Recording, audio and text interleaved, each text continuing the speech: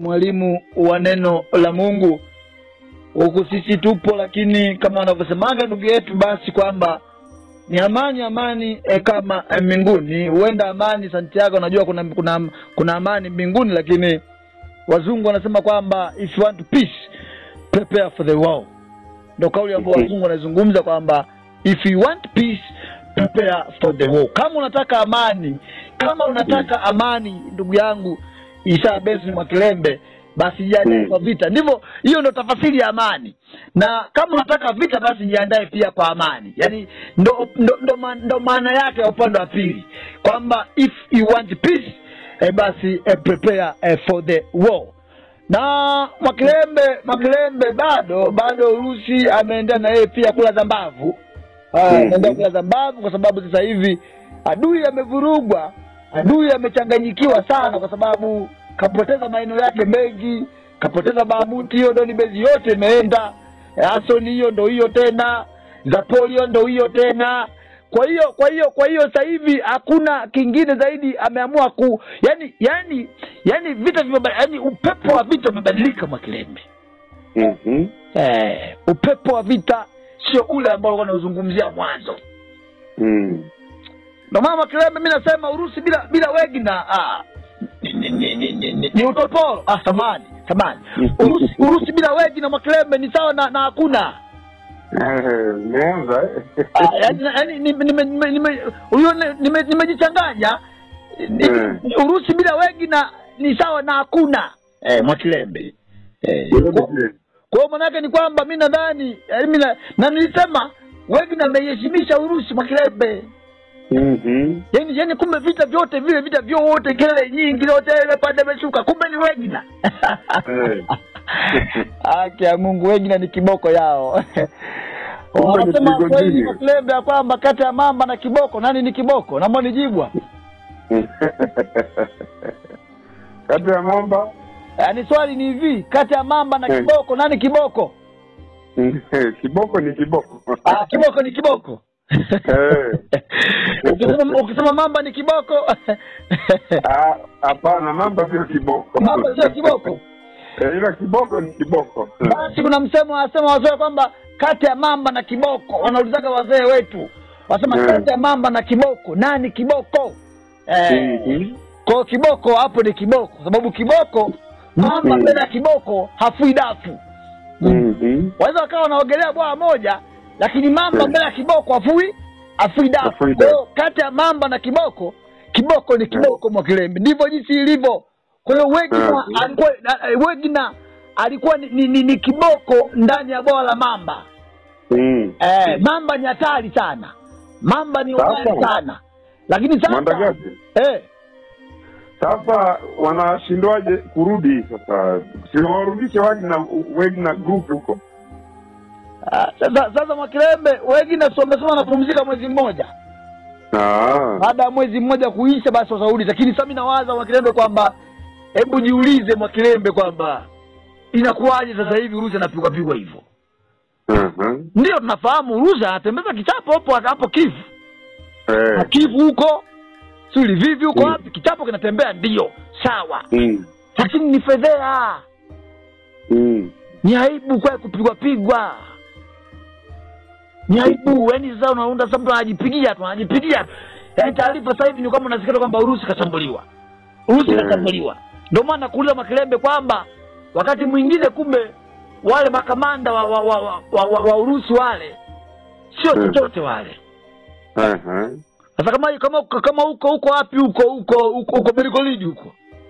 Peleke Wagner tukwewe Belgorod. Ndio. Peleke Wagner tu Belgorod, hautasikia kelele zimeanzishwa. Utasikia. Maana Wagner watachokifanya watavuka mpaka. Kwa saka manyangao. Kwani mtu anapokusumbua unataka umsake? Kama unajificha kichakani ingia huko kichakani. Wagner wanachokifanya watavuka mpaka kuingia akifu. Wataka wauni na wanawasaka vizuri sana. Mwakilembe jeshi la Urusi linatia aibu. Na kwa nini Vladimir Putin hatumii lile jeshi lake lile ile Russian ground forces, wale ambao ni Red Army, wale ambao ni hatari kabisa. Kwani wale watumii wale Mwakilembe anadhalilika.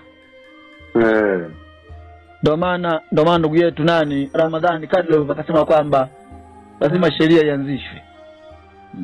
Mimi sioni kama kuna haja ya sheria kuanzishwa.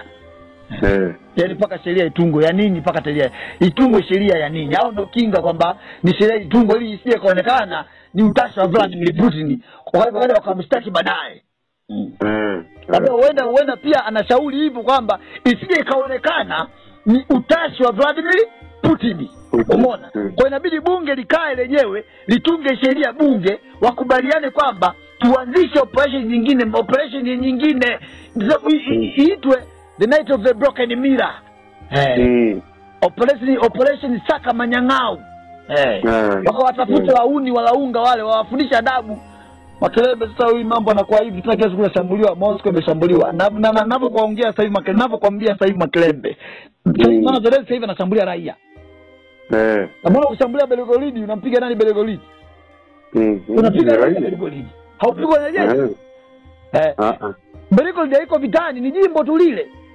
Unaposhambulia Belgorod unamshambulia nani? Unapiga raia, si ndio? Ndio. Unaposhambulia Moscow unashambulia nani? Unapiga raia, hamna wanajeshi kule. Unaposhambulia nini mji gani Donetsk unamshambulia nani? Raia. Unashambulia raia, hamna wanajeshi kule. Umeona? Ndio maana Ramadhani nakwambia wale ni magaidi wote. Wanakulaaniwa. Ni magaidi waoga. Kwa hiyo wanaje kwamba lazima tunataka wale wanajeshi 300 wale kwa mobilized wale mwaka jana wale kwa mobilized 300 wale waende mzigoni. Wameshafundishwa, miezi imepita, takriban kumeza mwaka, wameshapata mafunzo ya kutosha, waende mzigoni. Kwa mwisho wa siku ni aibu na nifedea Mwakilembe. Kweli. Akisema Mwakilembe mimi ni nani leo ni wazungumzie wale, na wale wanajua zaidi kuliko mimi. Ni kweli. Wanaelewa zaidi kuliko mimi. Wenda washaandaa mipango mikakati. Ama wena wanatafuta justification kwamba wanamwacha aendelee kushambulia ili Urusi apate sababu ya kwenda Kiev. Au ili Urusi apate sababu ya kuendelea kuitakatisha Kiev, kuifanya kuwa mpira, uwanja wa mpira. Maana Bamuti imepigwa kama uwanja wa mpira Mwakilembe. Sasa Mwakilembe, taarifa ni kwamba Belgorod imeshambuliwa tena. Ule mji ambao unapigwa kama ngoma kila siku umeshambuliwa tena ule mji. Na safari hii ndio maana nilikwambia Mwakilembe, mkojo mdogo ndio huo unafanyaje, unaloanisha chupi. Wanasema Waswahili ya kwamba kuchamba kwingi ndio kunaondoka na utafu ama na mavi. Mtoto umleavyo ndivyo akwavyo. Asa the way digits anavyojaribu kumvumilia, unamvumilia. Taarifa za leo sio nzuri sana huko Belgorod. Sio nzuri sana taarifa za leo huko Belgorod. Kwa sababu ukiangalia ni wazi kwamba watu zaidi ya 6 nadhani wapo wana hali mbaya mahututi.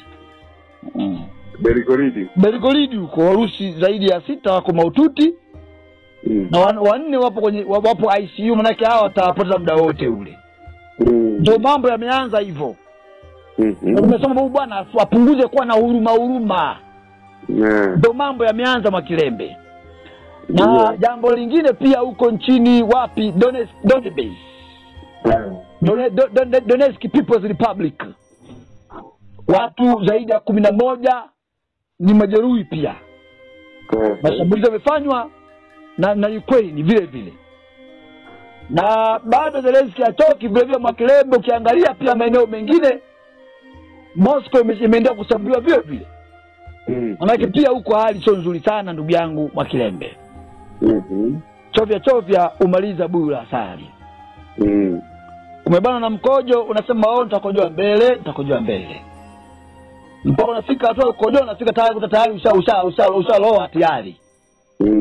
Sasa alichokisema Ramadhani Kardrov juzi ya kwamba lazima Moscow Kiev isabatishwe ni jambo la kuzingatia sana. Ni wapuuzi wachache watakaopuuzia hili swala. Ndio. Kwa hizo Zimbabwe sasa hivi taarifa nyingi ukisikia tu Urusi kachambuliwa. tangu wengi na waondoke mambo yamebadilika Mwakilembe. Mambo ni magumu sana kwa upande wa Urusi, sana majimbo ambayo yako mipakani. Mambo sio mazuri sana. Wanaugulia maumivu, wanakula zambavu, kitu ambacho hajakizoea. Adui amebadili mbinu. Adui amebadili mbinu. Cha kwanza adui kapata nguvu mpya. Cha pili adui kabadili mbinu. Ameunda makundi ya kigaidi ya kutosha. Umeona? Ambayo yako mipakani mengine, yaani makundi ya kutosha kigaidi. Amepata silaha za masafa marefu, ana drones, anaenda kupewa ndege. Unafikiri ni nini ambacho kinatokea huko baadaye? Ni maajabu, sio Mwakilembe, ni maajabu. Kwa hiyo hali ndivyo jinsi ilivyo, hali sio nzuri sana ndugu yangu Mwakilembe. Mimi bwana nikushukuru. Kabla Zelensky tumeona huko alikuwa wapi huko bwana? Moldova. Moldova. Na yule si anachangisha anagawa kadi za harusi. Michango. Lakini tumeona amelalamika kufunga ndoa bila kuchangisha. Anagawa kadi za harusi. Sawa, lakini amelalamika sana kuhusiana na kwa nini hawajamuunga NATO. Kilio chake ni cha muda mrefu, acha lalamike. NATO hawaingii wajinga. Tunafahamu NATO ni wajinga, lakini hawezi. NATO wenyewe ni wajinga, hawezi kuongeza wajinga wengine. Na pia ana vigezo vya kuingia NATO kwa sasa hivi, amedisqualify. Na pia NATO wanaogopa, maana ukishamuingiza NATO inabidi watumie kifungu article number 5. Article number 5. Kama mwanachama yoyote wa NATO atakayeshambuliwa, fahamu kwamba hujamshambulia yule mwanachama, umeishambulia NATO. Hata akiingia NATO ndio vita vinaanza vikubwa zaidi. Mungu tunajua pia wana akili, na pia tunajua pia akili zao kuna muda zingine hazina akili. Kama na akili alafu akili zisiwe na akili. Ndio. Mwami Lokoko anakuambia kwamba kila mtu ana akili duniani. Lakini sio kila mtu ana akili timamu. Kweli. Kwa hiyo wote tuna akili. Mimi na akili, Mwakilembe, wewe una akili. Kila mtu ana akili. Lakini utofauti wangu mimi na yule na wewe ni timamu tu. Ndo changamoto. Sawa sana. Mwakilembe. Kwa hiyo ndivyo jinsi ilivyo. Hawezi mruhusu, hawezi muingiza NATO huyo mtu. Okay. Kwa sababu pia wanahofia huenda wakamchokonoa Urusi zaidi ama hali kama mbaya zaidi. Kwa Mwakilembe ndivyo jinsi ilivyo na mambo yanavyoenda. Amelalamika. Yule lazima alalamike, ni kama mke wa balozi. Yule ni kama mke wa balozi, lazima alalamike Mwakilembe. Kazi ya mke wa balozi ni kulalamika kwani wewe mke wa balozi kazi yake ni nini? Kila saa ni ripoti tu kwa mume wake. Fulani alikuja. Mimi nimetoka hapa, wananisumbua. Mbona mimi siheshimiwi mtaani? Ndo kazi yake. Mbona mke wa balozi sifa kubwa ni umbea? Mimi nisienda huko ndugu yangu Mwakilembe, sije kakoza watu. Sawa. Mimi ni kwamba Zelensky ni kama mke wa balozi. Kila siku kelele, kila siku tuuma. Kalipanda kalishuka. Hawawezi muingiza NATO mtu ambaye ni mpuzi. Wameshampima akili zake, hana akili.